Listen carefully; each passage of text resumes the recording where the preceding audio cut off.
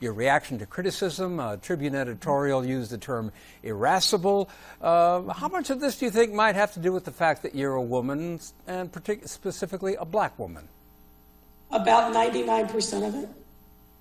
Expand on that. Well, I mean, look at my predecessors. Did people say that Rich Daley held tea sessions with people that he didn't disagree on? Rahm Emanuel was a polite guy who was a uniter? No. Women and people of color are always held to a different standard. I understand that. I've known that my whole life. And the Tribune or whoever can write what they want. What I'm doing is fighting for the residents of the city. I'm an advocate. I'm going to continue fighting. Obviously, we need to be focused on uniting people as much as we can. But I was elected and ran on disrupting the status quo. And when you disrupt the status quo, you are going to make people uncomfortable. You are going to have people criticize you. All right, guys, so we got to talk about Lori Lightfoot once again, because she truly is the gift that keeps on giving, okay? Even after getting blown out last night in a loss for her reelection as Chicago mayor, she gives me more reasons to make videos about her, because she's crying racism and sexism in response to her loss, okay? Which, I mean, is par for the course when it comes to these Democrat politicians, especially the ones that, again, are so-called minorities, okay? The ones that are supposed to be oppressed despite being in positions of power. When they lose, instead of self-reflecting on why they lost, okay, what are the real reasons why they lost? No. Instead, they want to cry racism and sexism. Well, people don't like my skin color, and they don't like the fact that I have a vagina, right? Or the fact that, I like to sleep with women, okay? I mean, Lori Lightfoot, in her case, she claims she's a lesbian, but she also says she has the biggest penis in Chicago, so I'm not sure how that works. But this is what Lori Lightfoot is saying in response to her loss, and I want to talk about this because I think it gives me a good chance to talk about why this is so unproductive for people who are actually trying to get ahead in life, is to always cry racism or sexism or bigotry anytime they don't get their way. So without further ado, let's actually read about this and what Lori Lightfoot is saying, and then we're going to go over how bad Chicago is, and I'm going to talk to you guys about why this is just so stupid for her to do this. So without further ado, let's get into it. Democratic Chicago Mayor Lori Lightfoot blamed racism and her gender for her landslide defeat in her reelection bid, as Chicagoans, weary of the rising crime on her watch, celebrated her fall from political rock star to rock bottom. Quote, "I'm a black woman in America, of course," she replied when asked by a reporter if she had been treated unfairly. But she called being Chicago's mayor, quote, "the honor of a lifetime. Regardless of tonight's outcome, we fought the right fights and we put this city on a better path," Lightfoot said, as she urged her fellow mayors around the U.S. not to fear being bold. Amid heavy criticism from the crime wave, homelessness, and other troubles plaguing the city, the mayor had also injected race into the run-up to the election. Quote, "I'm a black woman, let's not forget," Lightfoot, 60, told The New Yorker in a piece that ran Saturday. Quote, "Certain folks frankly don't support us in leadership roles." Wow.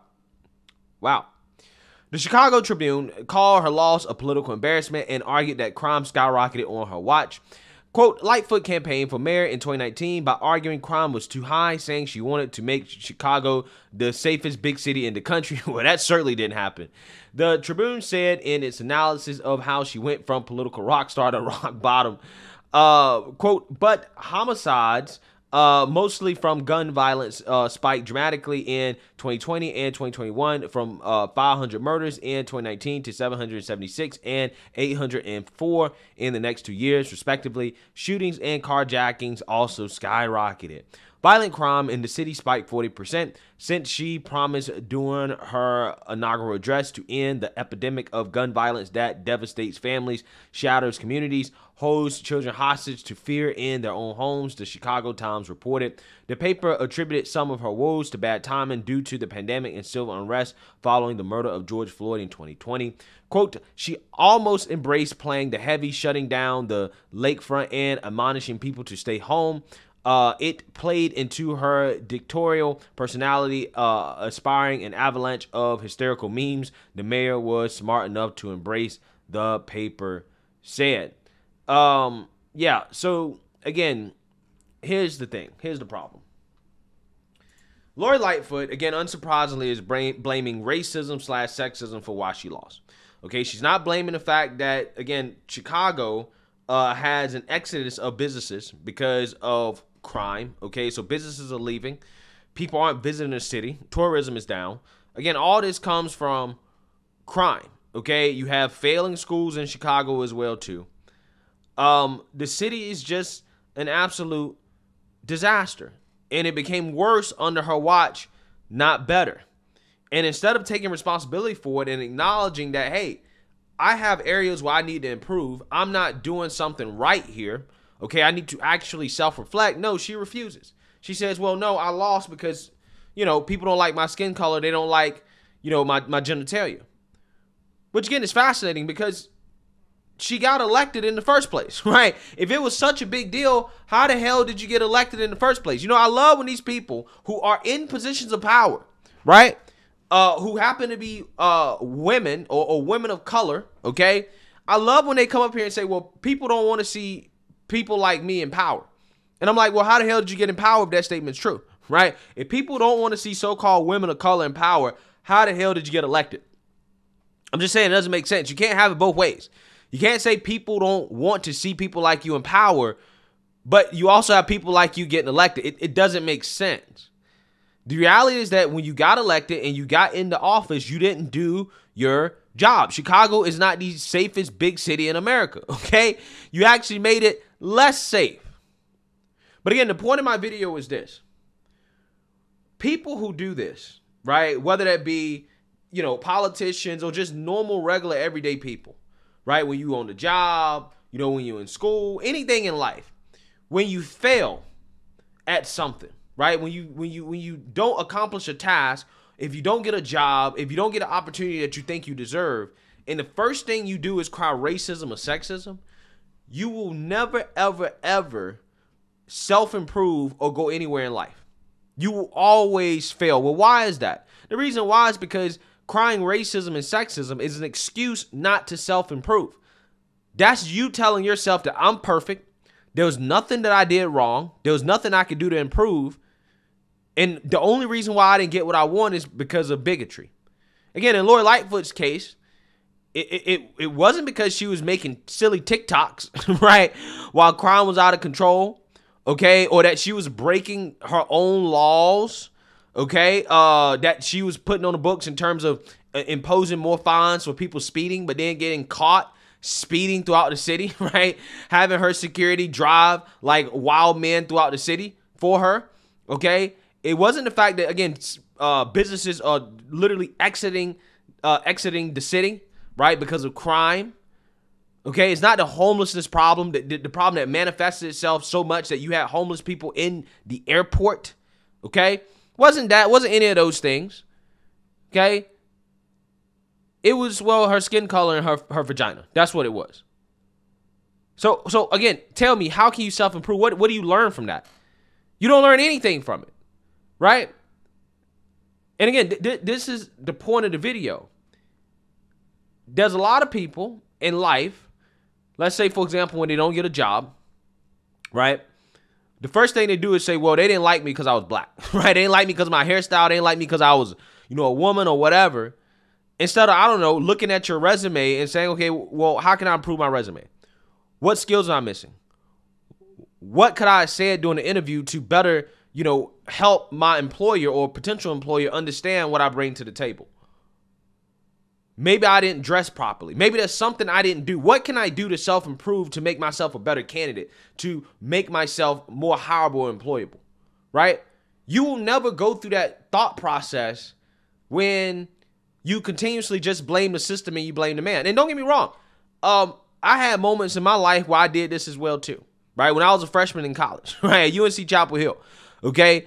And when you go to college, again, it's nothing but liberal ideology everywhere. And as a black person, they tell you that you're oppressed and blah, blah, blah. And this was the beginning of the whole Black Lives Matter thing happening, right? I didn't get good grades in school. Well, I mean, good grades relative to what I consider to be good grades, okay? I had like a 3.0 GPA. And I thought that was bad. That was terrible. And I blamed the white man, right? I said, it's the system. It's because I'm black, okay? It's because I didn't have many opportunities as all these other people here, right? Therefore, that's why I'm not getting good grades, okay? But that wasn't actually the reason, right? The reason is because I was not taking school as serious as I should have took school, right? I wasn't doing my homework. I wasn't studying, okay? I was doing too much, things that college kids do, right? As freshmen, I was doing too much of that, and I wasn't doing enough of what it actually took to get good grades, especially at an institution like UNC Chapel Hill, okay? Those classes are not easy, okay? And I turned that around when I actually took responsibility for, my actions and what I was doing and realized, okay, I need to study. I need to actually do homework, right? I need to actually, do the things that I'm supposed to do in order to get good grades, and then voila, my grades got better, right? Again, it's really that simple. Same thing in this situation with Lori Lightfoot. If she would have self-reflected instead of blaming the white man, okay, blaming sexism for her woes and the fact that people don't like her, if she actually would have, looked in and said, maybe I'm too full of myself. Maybe I need to actually focus more heavily on crime, okay, and trying to fix that problem and address that problem and take it on head on instead of making excuses, instead of trying to deflect, instead of trying to pretend like it didn't exist. Like, for example, she didn't listen to William J. Kelly, the journalist from Newsmax, that kept telling her, your city's terrible.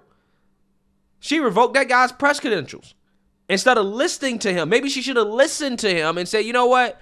If this guy is in a position where he can ask me these type of questions about how bad my city's doing, maybe I need to be doing something better. Maybe I need to fix these problems rather than to silence the individual that's telling me how bad my city is. But no, again, she chooses to silence criticism instead of actually reflecting on the criticism and saying, hey, let me fix this so that he can't say this anymore, right? Maybe if she would have done that, she would have got reelected. But no. Again, instead of acknowledging the reality, she ignores reality, and then she wants to basically accuse her constituents of being racist and sexist against her, even though they voted for her in the first place. It's amazing how that works. Again, individuals who do this will never, ever, ever go anywhere in life. They will perpetually remain victims. They will perpetually remain at the bottom. They will never advance. They will never achieve their goals. They just won't progress, because progression requires self-reflection and acknowledging that, hey, I did something wrong, that I need to improve on something in order to win and to get what I want in life. It's really that simple. And that's the point of this video. Don't be Lori Lightfoot. Stop blaming sexism and racism and bigotry for why you don't get what you want in life, and focus on improving what you can improve and controlling what you can control. And I guarantee you, you will have better outcomes. I guarantee you. It's really that simple. Let me know what you guys think. Make sure you like, comment, and subscribe. Most importantly, share a Black conservative perspective. Peace.